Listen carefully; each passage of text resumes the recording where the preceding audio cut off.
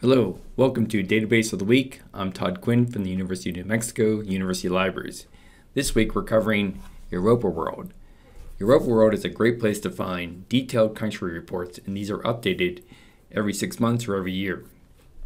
And if you go in and you select countries and territories, you can find any country in the world. Say I'm going to pick Australia, and then within each one of these reports on the left side is detailed information, especially under profile, and within profile, contemporary political history.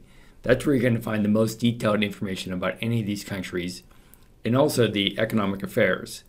And also you can compare countries statistically, various statistics. You can also look for various things like media within a country. You can also even look up international organizations. So when you're looking for detailed information of a country, Europa World is going to provide you that kind of content.